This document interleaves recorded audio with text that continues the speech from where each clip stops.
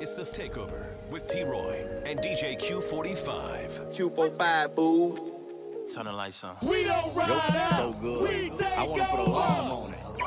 It's like baby food. We got Plies. Hey man, first and foremost, before I even get into any of this, What's up, bro? where the hell you been at, man? Hey man, trying to make sure this thing right, man. It just don't feel right without hearing Plies. I mean, like, we play a throwback joint of Shorty, and I'd be like, man, I'm in the video for that. I'll be like, man, I wish Plies was in the building, back on the scene. What's going on with you, bro? Good, man. I feel anytime you want the same results, then you should do the same things. Yeah. For me, I'm just at that point now, going into my 5th album, man. I wanna do things that I ain't done before. I wanna be a bigger artist than I've ever been. So it was easy for me to continue to do the same things again and stay, and be that gold artist. But I think for me it was important to take time, man, to really try to perfect my craft. And I feel like now I'm going in the right direction when it comes to that. Like, I came in the game standing for my peoples and giving it to you from our point of view. So I don't want to deviate from that, man. And I think I'm back making those records that hits you in your chest, and I like to call it ride around music, as opposed to the records that just in the club, and once you leave out the club, you can't ride around and listen to that all day. So, it's just about refocusing myself, man, and making sure I'm good and doing the right things, that when this Purple Heart album come out, all the dots get connected. Now, look, with these 2 years just sitting back, probably remaking music, restudying, counting money, and doing things, what else have you noticed what's changing in the game?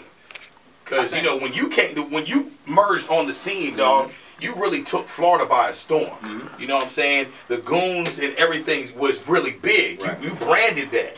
I think substance music ain't gonna never leave though, bro. Like, yeah.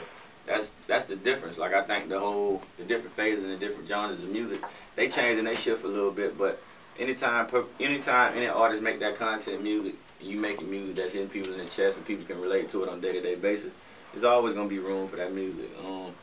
For me, I always had the challenge of the label trying to tell me, make this kind of music right here. If you decide to make this kind of music over here, that can be the difference in, another 500,000 records being sold. But I ain't gonna sacrifice myself when it comes to that if it's not what I really want to stand on and what I believe. So for me, it's a tug of war type of thing. But at the end of the day, man, I gotta stand for my people, and that's what I'm trying to do. Now, will we notice a change in your music?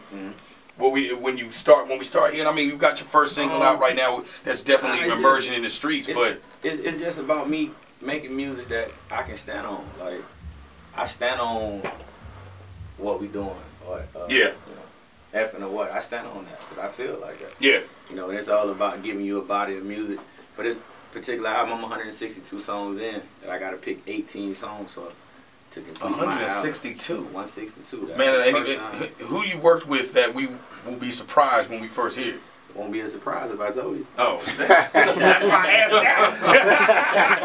that. It won't be a surprise if I told you. No, I got some people. Actually, I know it's at least 4 people that people wouldn't even have to expect me to work with, but they got their own base too, and it make it a good thing. Like, for me too, I ain't never really been an industry dude. Yeah. So that make it a little complicated for me too.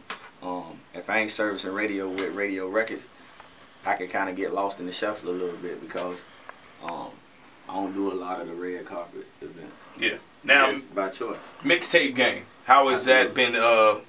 Still, I reinserted myself in that game. Yeah. I came in that way, so I think now, I guess basically touching on what you were saying earlier, you got to do everything now. Before, you ain't have to do everything. And so for me, I was dropping albums every 6 months, so I was like, well, I need to do a mixtape if I can just put an album. Like Atlantic, I got the red light over here, so I can do kind of whatever it is I want to do. So I think now I want to make sure I do everything and see what my results are.